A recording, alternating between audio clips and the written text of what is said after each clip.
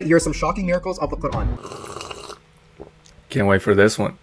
As we know, the expansion of the universe is an established scientific fact. 1400 years ago, we have a miraculous verse in the Quran. It says, "We built the universe with great might, and we are certainly expanding it." Let's take a look at the ayat he read. The Arabic word here that's been translated as universe is sama. In just about every other English translation, it's heaven. Not heaven as in Jannah, where the righteous believers will supposedly go, but heaven as in sky. It's talking about the sky. Don't tell me there isn't a word for universe in Arabic. There is. It's el-kawn. And it's not saying it's expanding. It's not present continuous tense, it's past tense. As in, we expanded the sky. It's done, finished, we did it. Here are a few more accurate English translations, even though I still wouldn't trust any of these. We have made the sky with our own hands, and we expanded it. Basically, this verse is saying Allah made the sky with his power. Look how big and wide he made it. Let's check what renowned Islamic scholar Ibn Kathir says about this. We made it as a high roof, protected from falling, with strength. We made it vast and we brought its roof higher without pillars to support it, and thus it is hanging independently. It's clearly talking about the sky. This ayat has nothing to do with the universe expanding. Without lies, Islam dies.